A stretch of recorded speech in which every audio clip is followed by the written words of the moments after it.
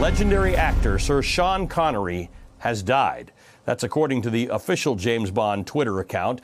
Star in dozens of blockbuster films, Connery is best known for his role as the aforementioned super spy in the 007 franchise. He's also played seminal roles in other classics like The Hunt for Red October, Indiana Jones and The Last Crusade, as well as The Untouchables, for which he won the Oscar for Best Supporting Actor. Connery's career spanned more than 5 decades, and he just celebrated his 90th birthday back in August. NBC's Kelly Kobiea takes a look at his life and legacy. Sean Connery was the first, and for legions of fans, the best. The ultimate British spy, James Bond. Martini, shaken, not stirred. Did you have any idea it would grow to be what it has become? No, nobody did. Bond. Connery almost wasn't Bond. Creator Ian Fleming called him an overgrown stuntman. The son of a truck driver in Scotland, he joined the Navy at 16, but his rugged good looks got him noticed, first in a Mr. Universe contest. Show me a Mr. Universe pose. But there was a world beyond Bond. They think I'm a god? Connery, the character actor. He pulls a knife, you pull a gun.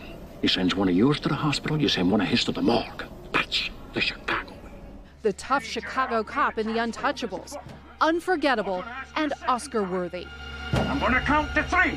Sean Connery in The Untouchables. I thank you all sincerely. At the height of his superstardom, Connery's career nearly imploded when remarks made in the 60s resurfaced in the 80s. You think it's good to slap a woman? No, I don't think it's good. I think it's bad? I don't think it's that bad. I think that it depends entirely on the circumstances and if it merits it. The damage was short-lived. The movie roles kept coming. Welcome to The Rock. So did the honors, like People magazine's Sexiest Man of the Year. Not the way Connery saw himself. Balding, 57, slightly overweight. I'm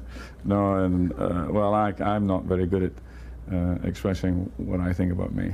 Presidents honored him, the Queen knighted him. Sean Connery. The Scottish legend immortalized on Late Night. After half a century on screen, Connery retired from acting for good.